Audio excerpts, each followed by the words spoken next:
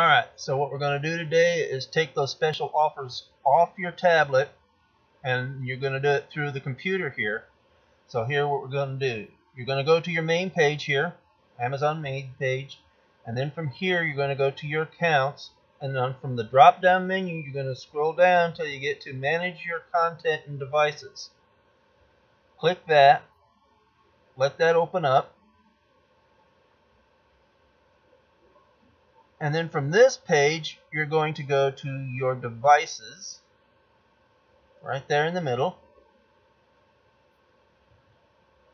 And then you're going to, if you're not already clicked on it, you click on the tablet that you want, right? There you go. And then you're going to look for this right here, special offers, offers, and ads. And it's going to say you're subscribed, so you're going to edit that.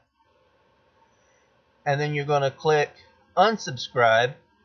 And then it's going to charge your credit card $15, but you're not going to have the ads show up on your lock screen anymore. And that's how you do it.